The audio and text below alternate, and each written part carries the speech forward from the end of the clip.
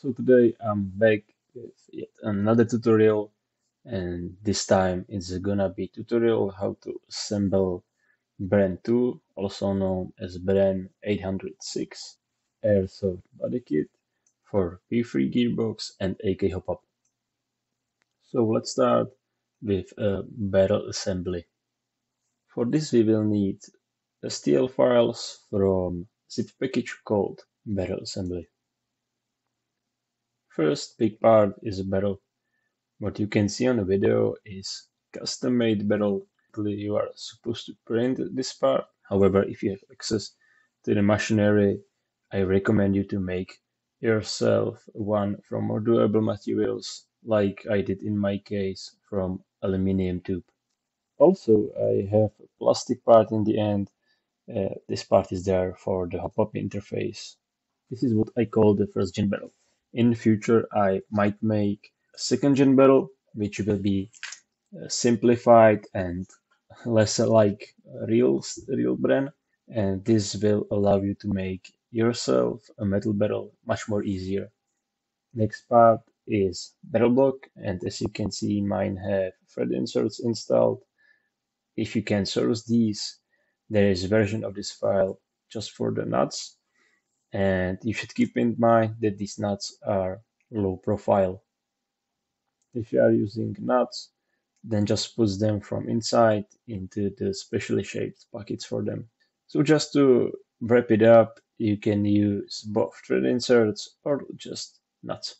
Then we have the gas block, gas pin, and as you can see, I already installed the spring on it. This spring is there purely for imitation purposes. Another part is something what I call a C-clip. Also, you can choose between a thread insert version and nut version. Also, we have here AK hop-up and barrel, and you can notice there is a custom 3D printed slider on a hop-up already installed.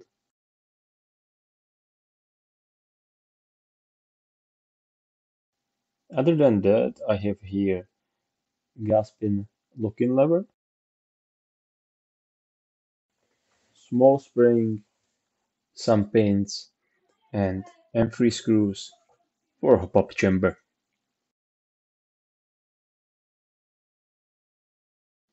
So let's start it. First part that we are gonna assemble is barrel and barrel block.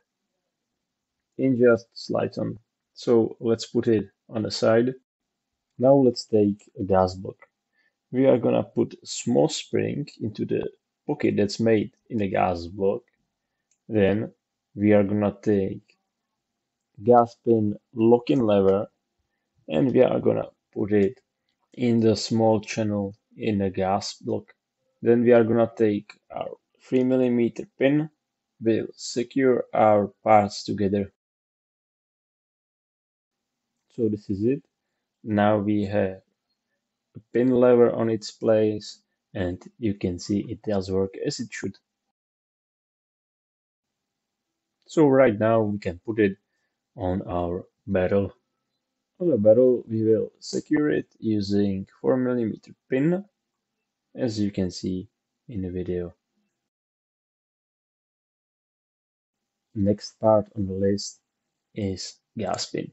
As you can see, there are a bunch of small cutouts in the face of the gas pin and one bigger. This bigger one is there to clear the notch on a gas block.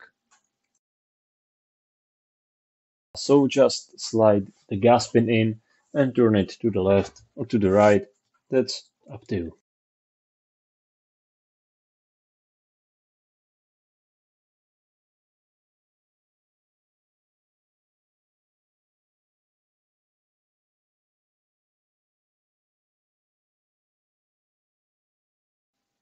The pin lock-in lever will then lock in one of the mentioned small cutouts on the face of the gas pin.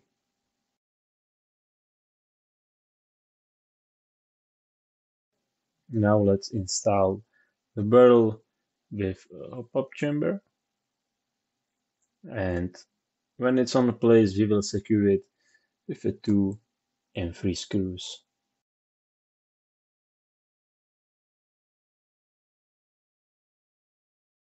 Next step is to install bottom rail with a C-clip. We will use M5 screws.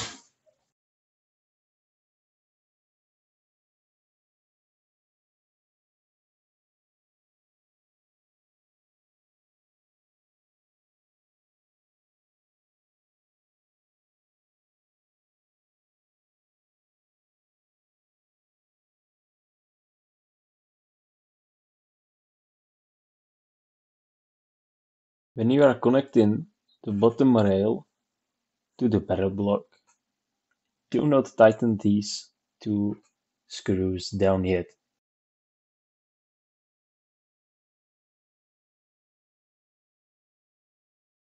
It's because these 2 screws secure the barrel block on a barrel length and rotation wise.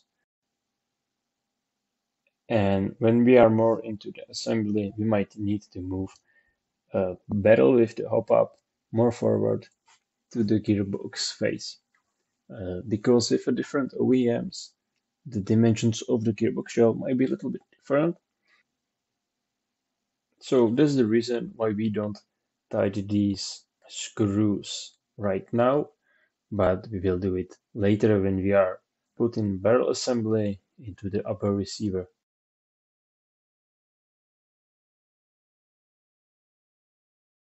And after all of this, our last step would be to install our muzzle device.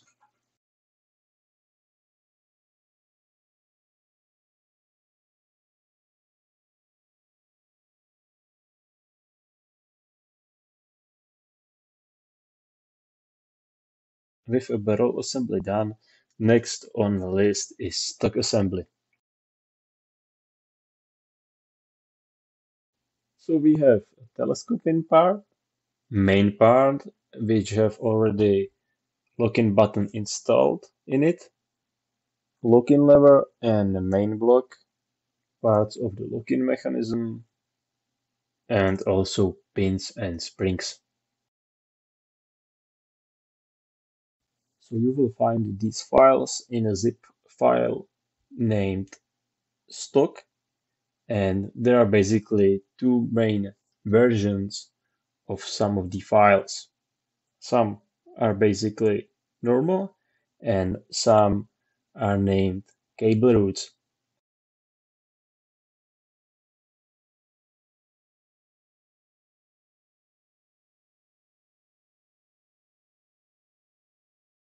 I'm personally using the cable routes files because they have small channel in them that allows you to route your cables through so you can access your battery space in the stock itself.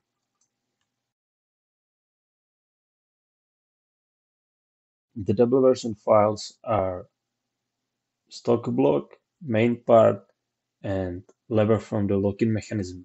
However, if you choose to use more original files, you have to keep in mind you are going to have to use something like a battery box to store your battery.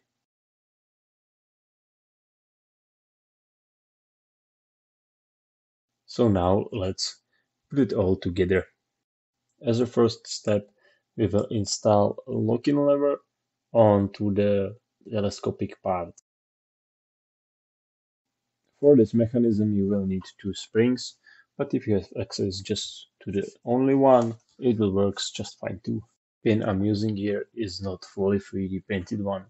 This one has a small hole in it, and you are supposed to put M3 screw or 3 mm thick pin into it and glue it there, so this pin will be much more durable.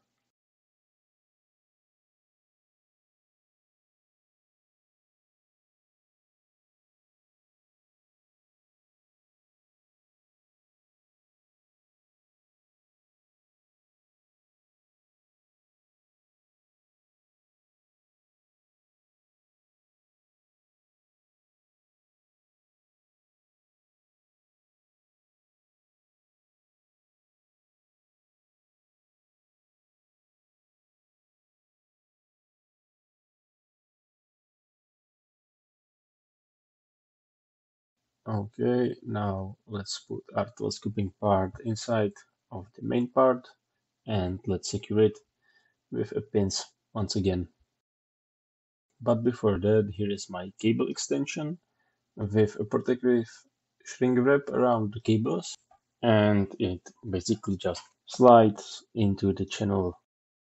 Because of the cutout into the telescoping part, you don't have to worry about your cables getting crimped when you collapse your stock all the way in.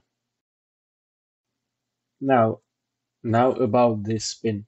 If you put a solid pin through the stock, you will limit yourself on the battery space, and basically you will get like half of the battery space you could get if you use these half pins. This means you are gonna make yourself two small pins. These pins go just deep enough so they don't protrude into the battery compartment, but they keep the scoping parts from sliding out from the main part.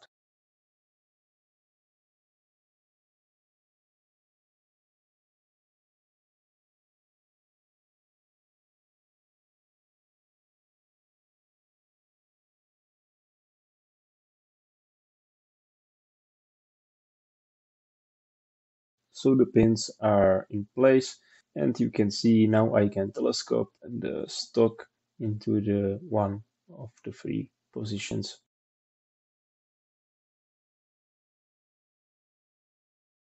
The cable channels are big enough for the connectors. However, I'm not sure if you are gonna be able to push Tamiya connectors through it.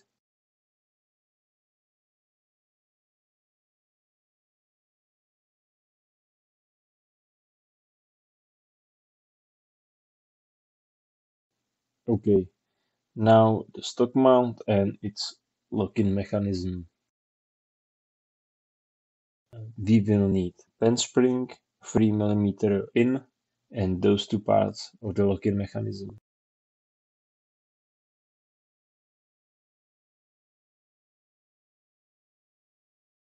The spring goes in first, then you put in the locking piece, push it in, insert the locking lever, and secure it with a pin from the side.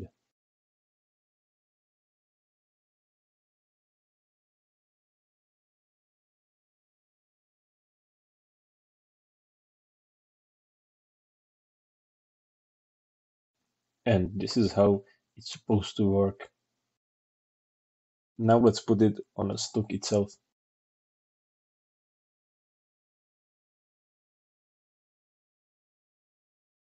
To secure it together, we will use part that's called stock pin. You can see that there is a thinner part at the bottom, and it goes in the thinner part first.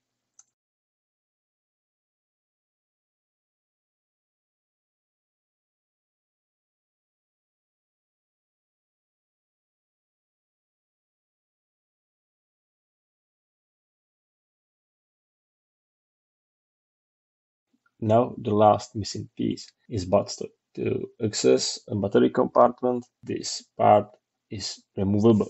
As you can see, it's not made in one piece. There is a buttstock itself, two separate rails, and the locking tab.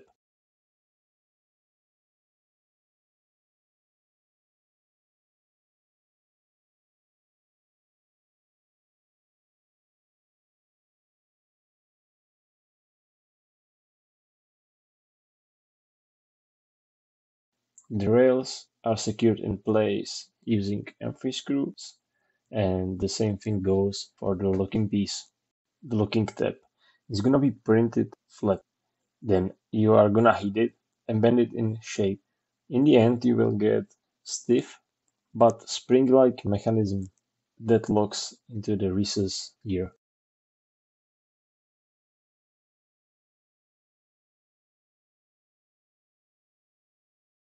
To install buttstock on the rest of the stock, just put it on place and using force push it until you hear a click. If you want to remove it, then you apply force in opposite direction and you will get the buttstock off.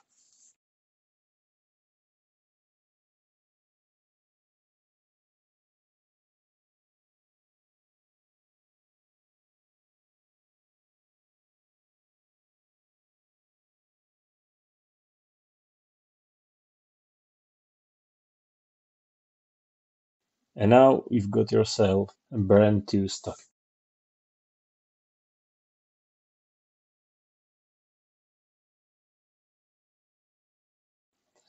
One of the two main parts of this kit is a lower receiver. What you can see here is partially assembled one. Installation of these parts is pretty straightforward, so I already installed them. We have here bolt release imitation, left side of ambidextrous mag release,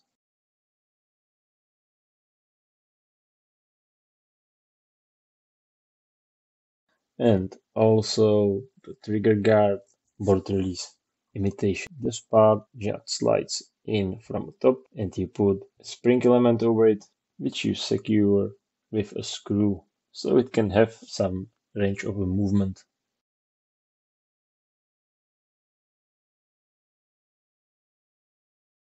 Also, I installed the selector levers on both sides. The levers are from two separate parts. One is the lever itself, and the second one is gear part.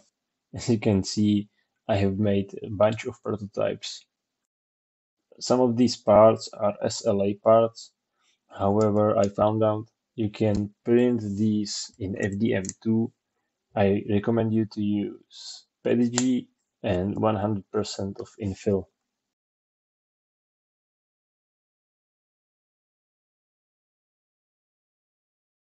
These parts and installation is basically same for the both sides. The gear goes from inside, then you put a lever from outside on it and secure it with a 3 set screw or 3 mm pin. Only difference is that on the left side there is a small spring and a ball in the selector lever itself.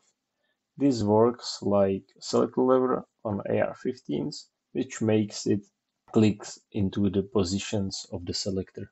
You can use the spring and ball from genuine M4/AR-15 selector, and it makes that sweet clicky sound. What's missing here is a mag catch, which consists from a mag catch button, spring, and mag catch itself.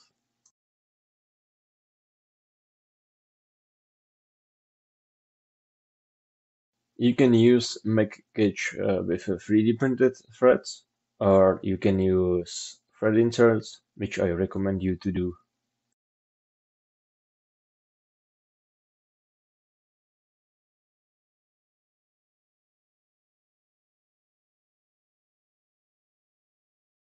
You can print the whole mag catch, but that's not ideal, so I recommend you to just print the catching side and cut down a screw, send a notch in that screw, and glue it into the catching part of the mag catch, as I did, as you can see in the video.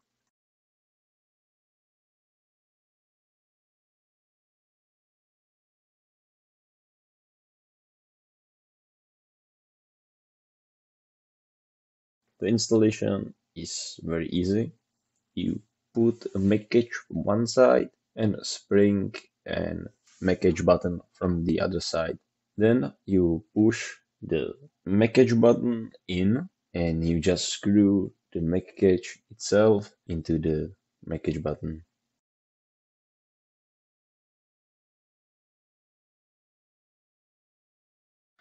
You can also see the ambidextrous mag release is working just fine.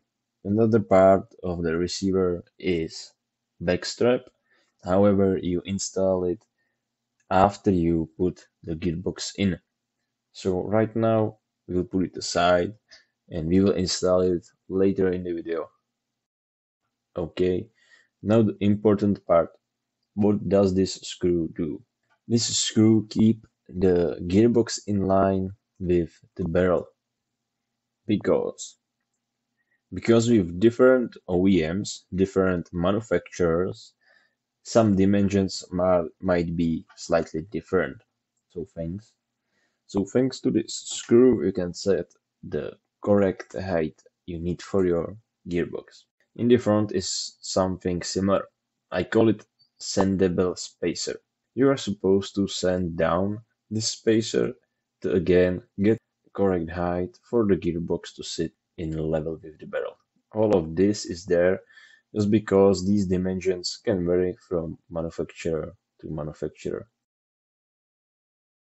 When you are gonna try to install your gearbox for the first time, take your barrel assembly with the hop-up and inner barrel already in it, install this pin, and try if your gearbox sits in level with the hop-up and the barrel. If it does not sit in the barrel, then move the screw up or down or sand the sandable spacer until you get everything in level. So it can be like this or this or this. It has to be perfectly in level.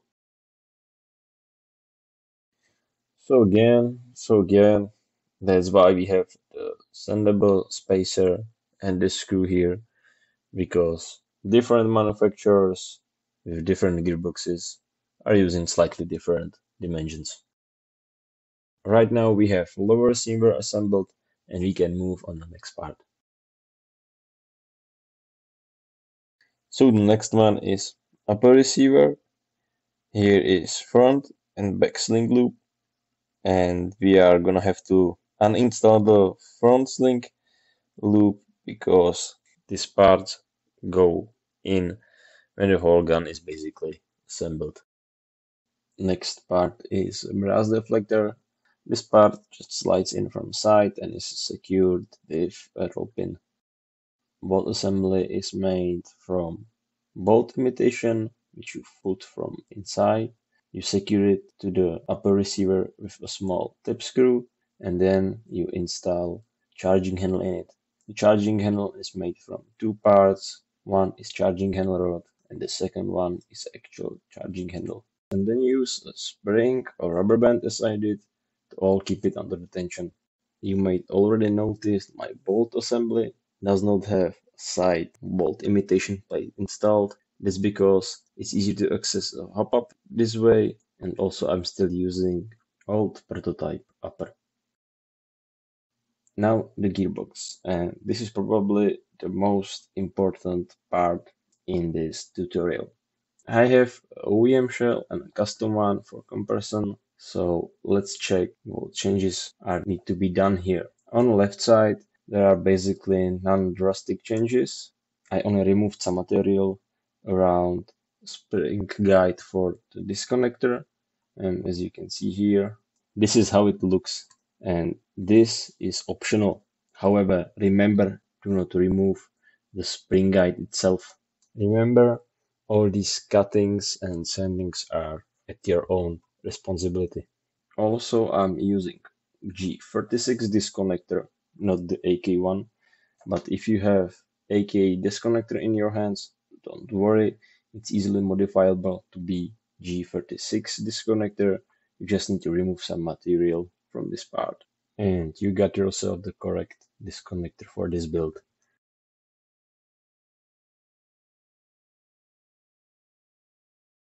Now, the right side. This is gonna be more complicated.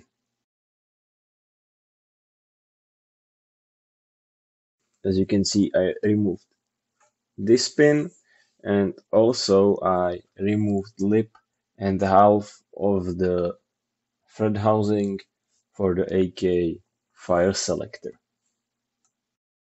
If you are not comfortable with this, you can always print files for OEM shell.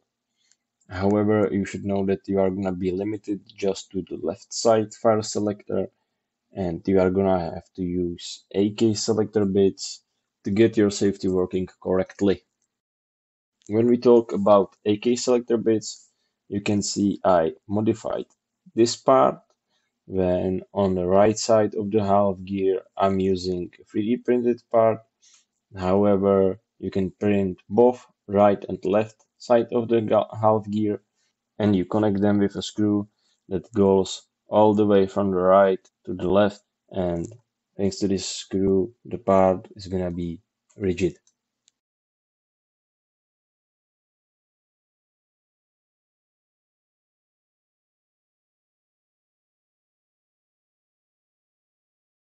Then we have a custom trigger and trigger shuttle. I recommend you to print these with a high infill, especially the trigger shuttle.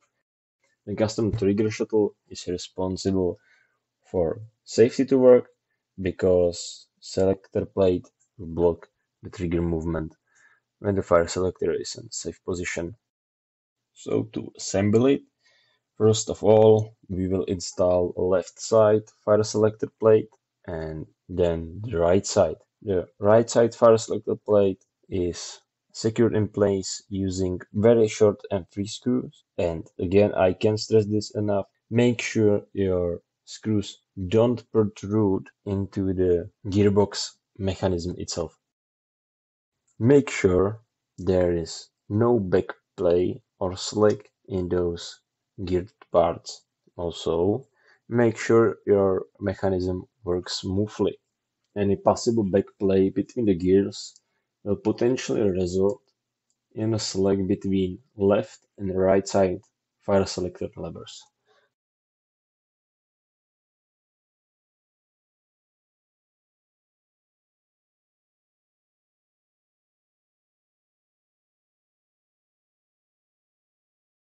The wiring needs to be done as shown in the video. If you are not sure how to wire the wires, check my Discord support channel. There are more detailed pictures about this topic. This gets us to our custom motor cage. The motor cage is based around AK motor cage, but we will have to remove some material from the back, deepen the groove on the front so our cables will fit in there, and also take out some material from the bottom of the cage. Again, if you are not sure, check the Discord channel where you will find more detailed pictures. Now we are ready to assemble everything together and get our very own BREN 2. So let's put our gearbox into the lever. Right now I have gearbox in the lever, but it's not fully seated. Before we fully seat it, we have to check if our cables are in their places, if our both selected levers are in a safe position, and then we push our selector plate on the right side to the back, and we are ready to fully seat the gearbox. If our fire selected levers are not in the same position on both sides, we lift the gearbox upwards and do this operation again. Then we can install a grip screw. Let's check if our fire selector mechanism actually works.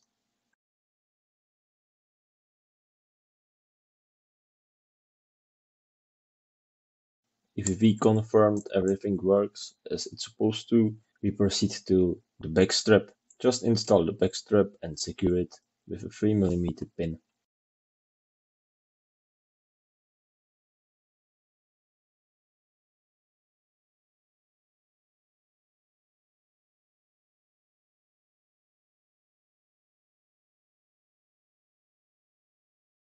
Upper and lower assembly. First of all, we start with connecting the gearbox to the cable extension.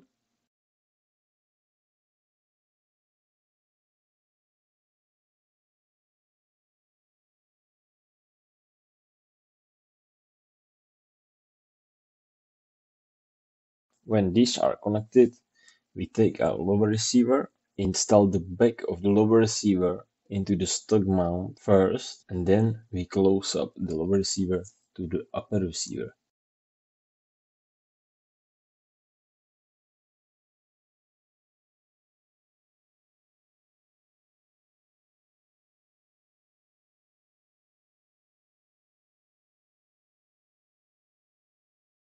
When these two are connected, we take our barrel assembly and we slide it into the rails in upper receiver. Hop-up chamber must be pressed on the gearbox face. If that's not happening, apply the force on a barrel until it is.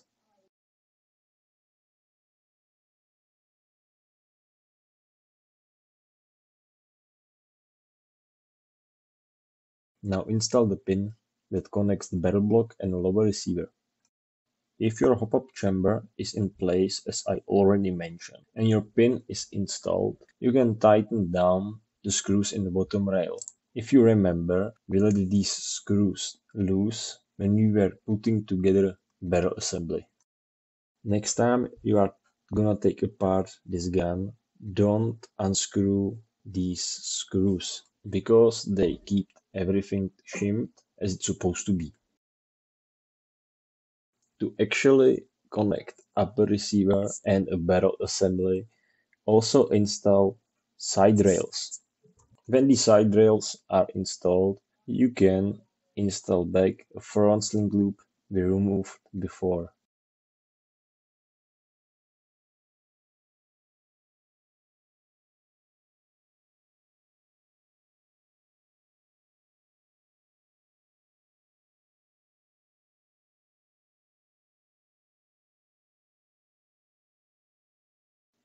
Now you've got yourself your very own Airsoft BREN 2.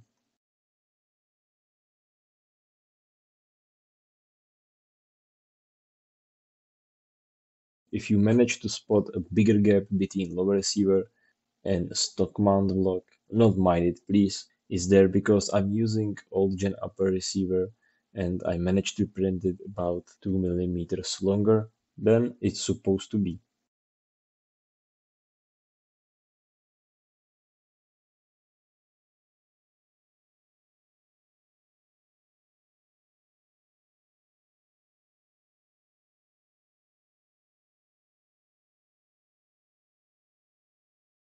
This installation isn't easy. So if you are having any questions or some steps are unclear to you, don't mind to contact me below the video or better on my Discord channel where you can find more detailed pictures or how to position the STLs on your build plate. Thank you for buying this kit and see ya with my next work.